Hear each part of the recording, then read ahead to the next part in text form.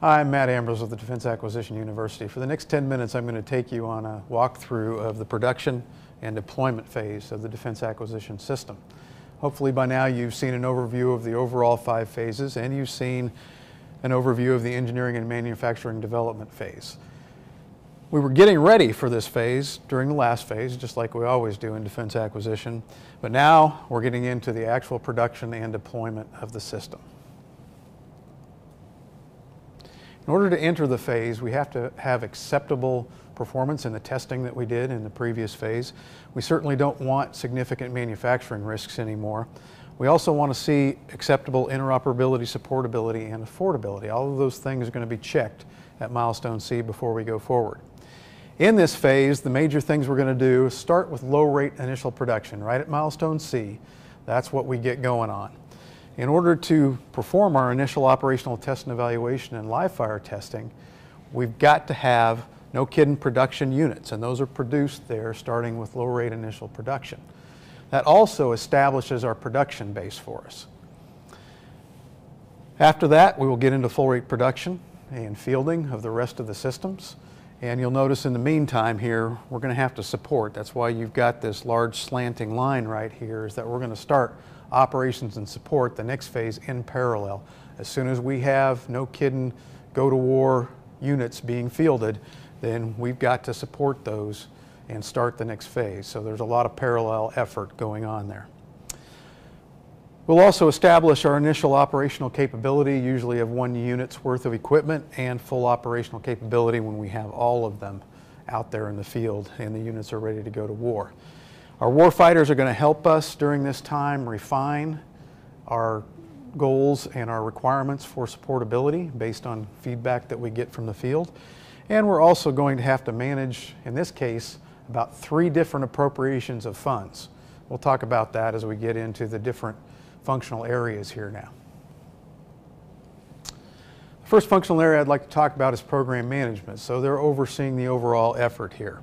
We've got to update that acquisition strategy because we've got another major decision point, that full rate production decision review. And in order to get through that, you need an updated plan, and that is our acquisition strategy. Now we're focusing on that full rate production and deployment, and then sustaining the system as we deploy them. We also want to establish the initial production base here. That's what low rate initial production is all about, the first part of this phase. And we're going to assess the performance of those units that come off that low rate production line in that initial operational test and evaluation, kind of that big final exam. We'll talk about more when we get to the test and evaluation lane. We've got to produce and field and support the system. That's what really this phase is all about. And so the program management folks are going to be overseeing that whole process.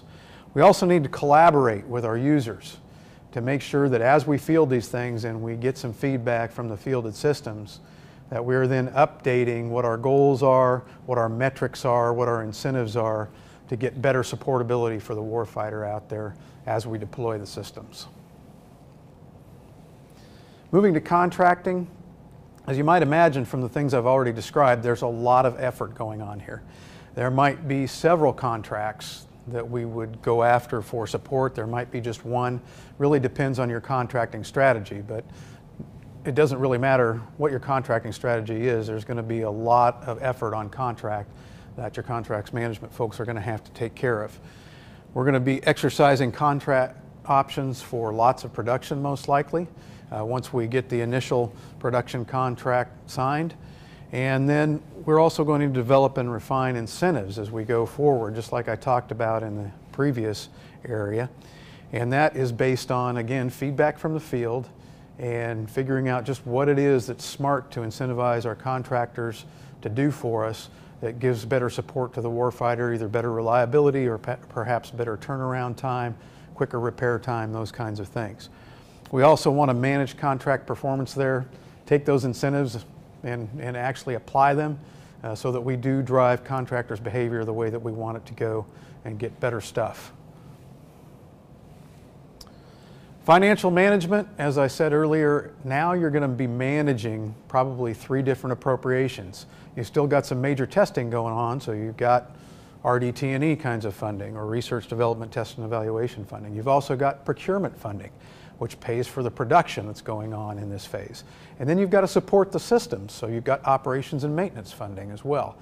So our poor financial managers are going to have to be really involved in what's going on here and stay on top of it to make sure our funds are planned for and executed properly. They also can help us in assessing the financial health of our production base and make sure that those contractors that we have out there and subcontractors are in a good position to ramp up to full rate production and get things done.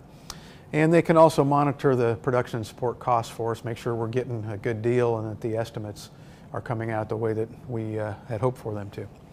We also want to assist the program management folks here from the financial management standpoint with those should cost targets to make sure we're always trying to drive down costs. That way the cost or the money that we recoup we can either put into quicker fielding or possibly fielding more systems. So we're always looking for ways to drive to a should cost goal so that we've got more money to apply to giving more warfighting capability out there to our users. We also want to manage that PPBE process, all the way through. We're talking planning for the out years as well as budgeting the coming year and making sure our execution is going well so that we can use all the funds that we have in this year in a good, efficient manner. Systems engineering now switching tracks here to the technical side of things. Quite a bit going on here as well as you would imagine.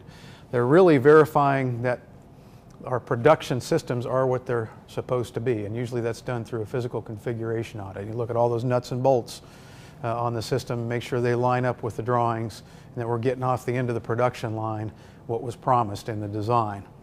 We also want to assess readiness for full rate production once we get done with LRIP there and make sure that the production processes are ready to go and that those units, when they test out, do what they're supposed to do.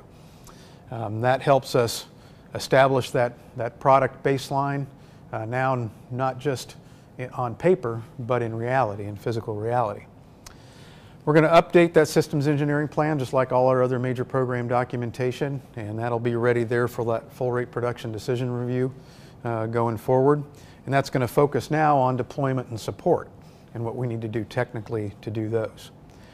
Also, we're going to track our support performance as we start getting those items out there in the field. We want to get feedback from the field on the technical performance of our system and see if there's any tweaks that need to be made going forward.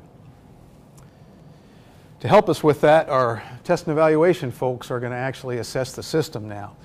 Is the system ready for operational test? You're going to have a big test readiness review to make sure all the pieces and parts are in place for that big final exam, that initial operational test and evaluation, or IOT&E. We also want to go ahead and conduct that IOT&E, obviously, once we get some LRIP units off the line there. And we want to go ahead and make sure that we get any live fire test and evaluation and interoperability testing done as well, so that we've got all of the data we need now to assess operational effectiveness and suitability. What that means, effectiveness, is how well the system does what it's supposed to do. In other words, performance kinds of things.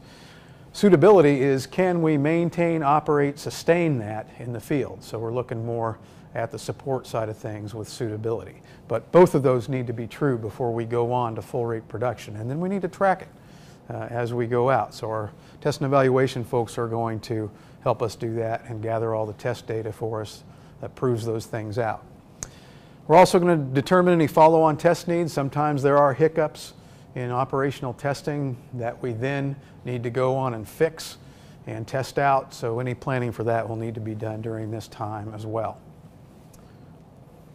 Our software developers now, oftentimes they're still doing a little bit of development even after milestone C.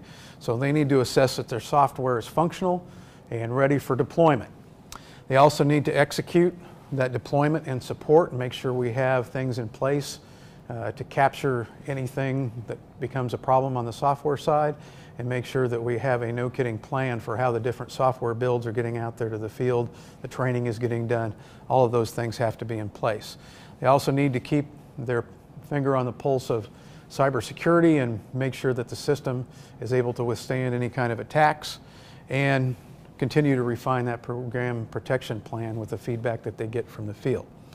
We also want to track performance and support metrics for software, particularly in this career field, and we want to plan for any future software versions, because software is one of those things that we tend to continually update on a system, so you got to stay on top of that.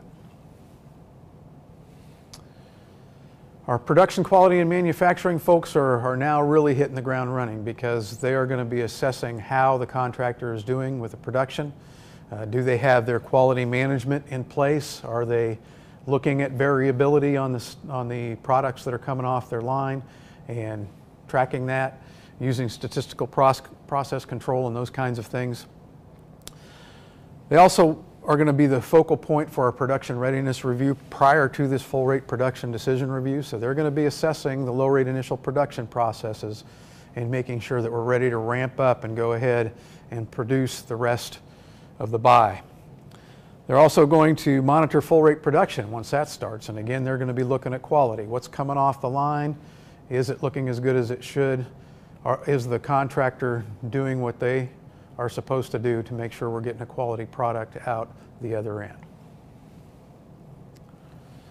And last but certainly not least, our logisticians now are going to start the fielding process, and they are responsible mainly for that fielding and for the training of the units and for the supplying and equipping as we go forward. So they're going to assess the supportability of the production systems as we go through low rate initial production and that initial operational test and evaluation.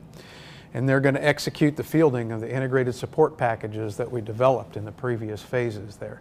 They're also going to start ramping up that training and support, as I talked about earlier. And they're going to refine the performance support metrics that we look at as we go forward. Again, we're looking for feedback from the field here for how we're doing, and we're going to put into place those performance-based metrics and performance-based incentives with our contractors to make sure that we're getting what the warfighter needs in terms of reliability and turnaround time, repairability, all those kinds of things. So they're going to continue to refine that life cycle support plan, sustainment plan, through this phase and into the next phase. And that's just going to be an ongoing process, because you're going to be learning more and more about your system and more about how your metrics are working out on your contracts. So this has been just a quick walkthrough of the production and deployment phase of the overall defense acquisition system. I hope you're taking advantage of the other videos that we have on the other phases and taking advantage of the online resources that we have at www.dau.mil. Thanks for watching.